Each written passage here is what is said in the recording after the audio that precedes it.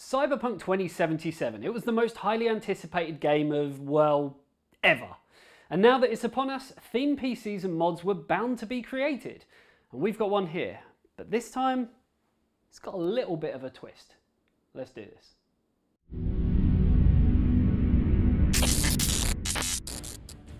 NZXT's N7Z490 motherboard comes with all the latest features including Wi-Fi 6, support for the latest Intel processors, and more than enough fan and RGB headers to light up your life. Did I forget to mention that it comes covered in armour? Armour? Am I doing it right? To find out more, click the link in the description below. Now when you think of a themed PC, what do you think of? Bit of paint here, little bit of paint there, or maybe as simple as setting RGB to specific colours. Well, this PC, it takes the word theme and completely blows it out the water. So the Cyberpunk 2077, spelt 2, TWO, you'll see exactly why, was created by pro modder Richie Bowser. Now, Richie's not exactly new to the modding scene and has been around for, well, quite some time actually. Basically, I'm implying he's old school. Or just, well, old. And yeah, he's over there and he's looking at me. You know how, yeah. Over the years, he's created some pretty incredible builds. One of which is the dual system desk build, which we featured on this very channel. You can check that out somewhere above my head. Either way, it was a sight to behold. So back to the game. We all know that Cyberpunk 2077 is a very demanding title, taking the crown from the likes of Red Dead Redemption 2 and even Crysis before that. It's literally being labelled the new Crysis. Can it run Cyberpunk? Can it run Cyberpunk 2077? I mean, what you basically need is a system that can handle it, and it will actually bring most systems to their knees. Now, the game hasn't necessarily gone without, say, teething issues. With bugs and glitches and, well, straight crashes to desktop, it has had some updates which have kind of fixed the problems here and there, and there is potentially an update coming this month. Update 1.07, which hopefully, I say hopefully, fixes a lot more issues. Now, console users, on the other hand, well, they're kind of seeing it a little bit worse. And the likes of Sony have even gone as far as issuing refunds for it. I mean, damn. Now, the build that we have here wouldn't exactly struggle running it anyway. I mean, the specs are pretty, well, insane. On top of that, it's been built to not only play the game once, but as I hinted at the beginning of this video, but to play it twice, via the use of virtual machines. Now, to run the game twice, you do need some serious power, and that's one thing that this system definitely has. At the heart of the system is a monster 28-core, 56-thread Xeon W3275 processor. We're talking serious server territory here, and it's being used to play Cyberpunk. To keep that beast cool, however, you are going to need some serious cooling. And that's where the very sexy Bits Power CPU block comes in. Being an LGA 3647 socket, it just looks frankly, well, ridiculous. But ridiculous in a kind of good way. I mean, power! Now, with a powerful processor, you're going to need a powerful motherboard. So when it comes to the motherboard, you're going to need something, I don't know, a little extreme. And it doesn't get more extreme than the Gigabyte C621 Aorus Extreme. I mean, it says extreme in the name, so it must be, well, you know, extreme. The board comes with a whopping 32-phase VRM, making sure that the CPU gets the juice it needs to power those 56 threads. It also supports 6-channel DDR4 across 12 DIMMs, meaning you can use up to a stonking 1 TB of RAM. If you're wanting to run multiple GPUs, this board has you covered there, with no less than 7 PCI Express X16 slots. 2 run at X16 speeds, 4 at X8, and the last one at X4 speeds. Hopefully that's enough to play Cyberpunk. To add some performance and, well, frankly, a little bit of bling, Richie went with G-Skill's Trident Z 3200 MHz Royal Memory. I know, it's not for everyone, but you have to admit it makes the whole system stand out and just looks, I don't know, unique. Sadly, Richie did have some issues with the board and, well, a bad BIOS update. It ended up limiting the available slots to one side.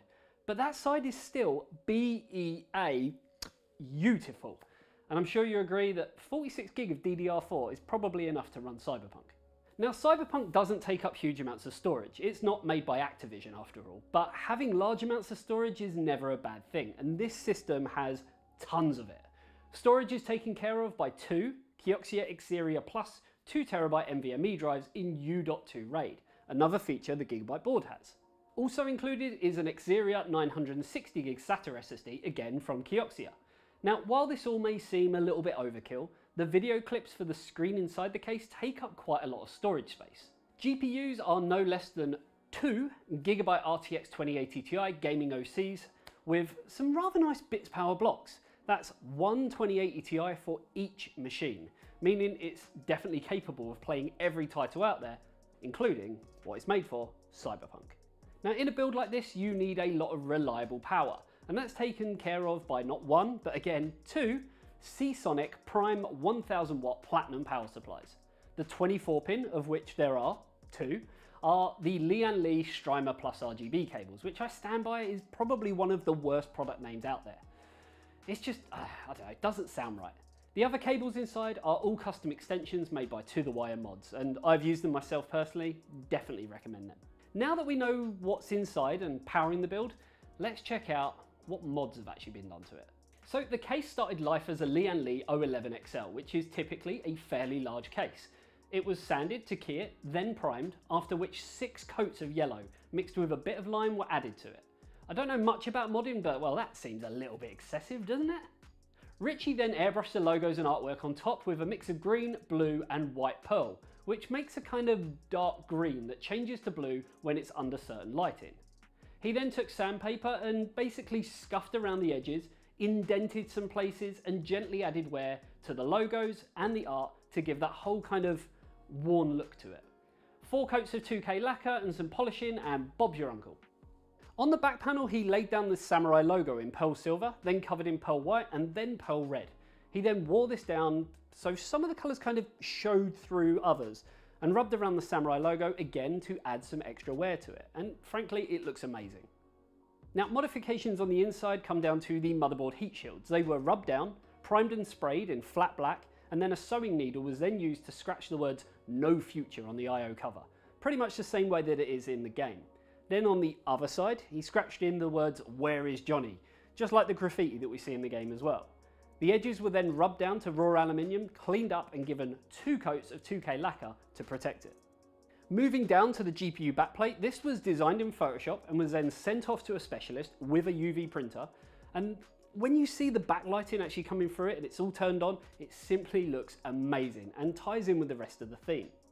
You also see just down a little bit lower, the screen across the PSU shroud changed kind of direction over the course of the build.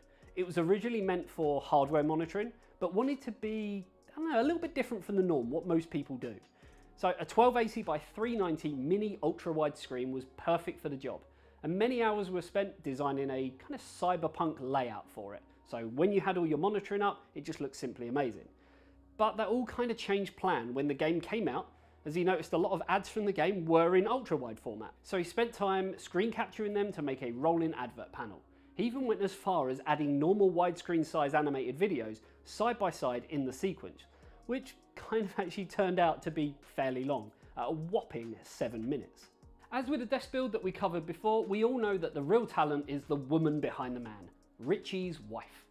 I mean, I joke, but she's done an amazing job with the engraving of a male V character on the front glass panel. Richie stands by the fact that he and his wife make a pretty great team when it comes to collaborating on his builds. Richie also informed me that he spent a whole day airbrushing an image of Night City right on the motherboard tray. The sad part is you can't see it. Well done, dude.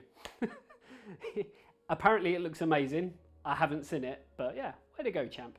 The rest of the build features all bits power custom loop parts, and the lighting is done in conjunction with Razer's recently released Chroma addressable RGB controller. And I'm sure you're going to agree with me, it looks absolutely amazing. Now, the mods don't exactly stop when you move outside of the case and out of the system.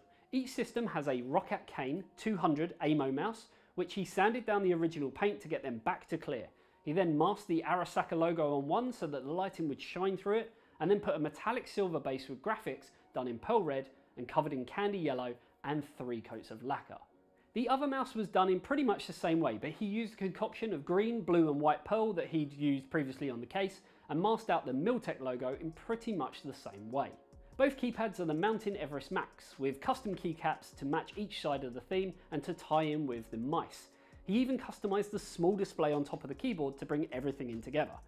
I mean, just to give you a little bit of a note, we reviewed that keyboard and thought it was absolutely amazing, especially coming from a company who's never made keyboards before. The headsets are slightly different, with both coming from Sennheiser. The Miltech side is the GSP 670, with the sides being sprayed with metallic silver, the tri-paint mix used before, and Voodoo Boy logos on the outer part of the ear cups. The other headset, for the Arasaka side, is the same paint but with Red Pearl and Mox's logos on each ear cup. Monitor-wise, Gigabyte sent out two G27FC 165Hz 1080p monitors. While Cyberpunk isn't the fastest paced game in the world, having these monitors, which include adaptive sync, means that any game you throw at it will simply look stunning. Now, I've said it time and time again, streaming and video recording is big business these days, and sometimes storing those video files can be daunting due to their file size. To combat this, this setup has a QNAP TS453 TB3 NAS with custom Cyberpunk vinyl artwork all over it, or as I joked around with Richie, you basically stuck some stickers on it. Good job, little buddy. Inside it, however, is 4 Seagate Iron Wolf 16TB NAS drives in RAID 0, so no problem with speeds or capacity. Now, after playing Cyberpunk myself since it released, I kept finding myself, well, playing for hours and not even realising it. That takes a lot of toll on your body, so sitting in comfort is very, very important. Enter Secret Labs with their Omega and Titan gaming chairs, featuring PU leather and Cyberpunk artwork. I mean, I've got to be honest, as a Herman Miller Aeron sort of fanboy, these actually feel great and they look even better, and your backside will definitely thank you for it in the long run. Finally, having a system and a setup like this is one thing, but having that extra level of immersion is another.